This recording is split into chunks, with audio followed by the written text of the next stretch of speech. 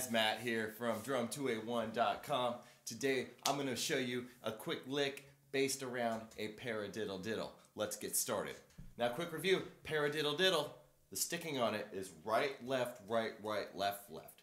6 note groupings, and we're going to be playing these as 16th note triplets. So we've got one triplet and triplet.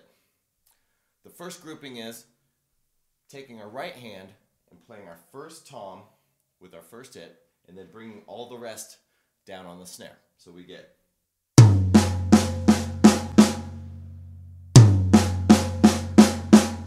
and then moving that down to the floor tom for the next part.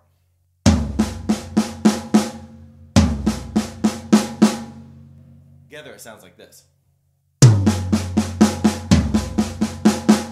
You can put kicks with the toms too if you want. Good thing to practice is just going back and forth between the two.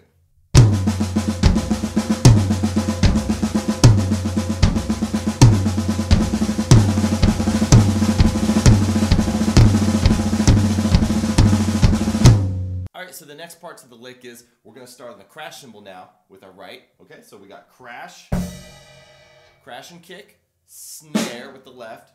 Then we go down from our crash to our first tom for the next right, because we got right, left, right.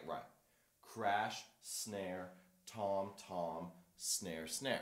Let's hear how that sounds.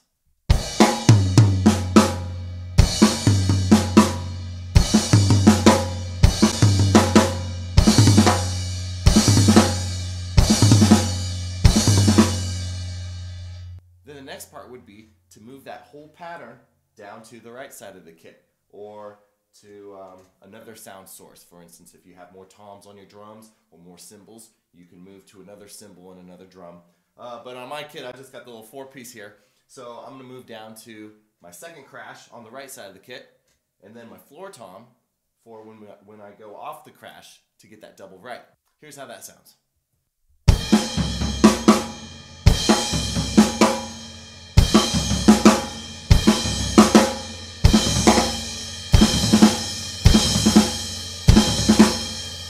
Together.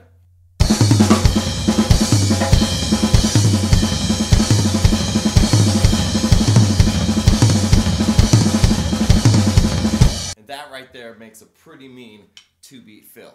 Be sure to play around with that idea on your drums, experiment with your cymbals and toms, try it out on different sound sources, move your hands around, have fun with it, and I'll see you guys on the next lesson. Peace.